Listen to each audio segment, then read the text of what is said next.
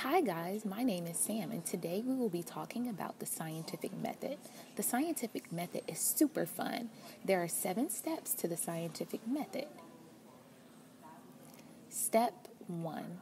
Ask a question and make an observation. Step 2. Do background research. Step 3. Form a hypothesis.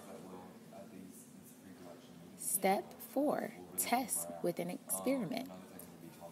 Step 5. Analyze and draw conclusions. Step 6. Determine if the results align with your hypotheses. And step 7. Communicate your results. Now let's do an experiment using the scientific method.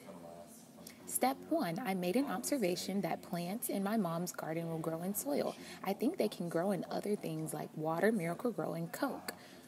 Step 2. For my background research, I read a book about what plants are and what they do. Step 3. I formed a hypothesis saying that the plants will grow fastest in Miracle-Gro. Step 4. For the experiment, I am going to label each spot with water, Coke, and Miracle-Gro and add them to sunlight.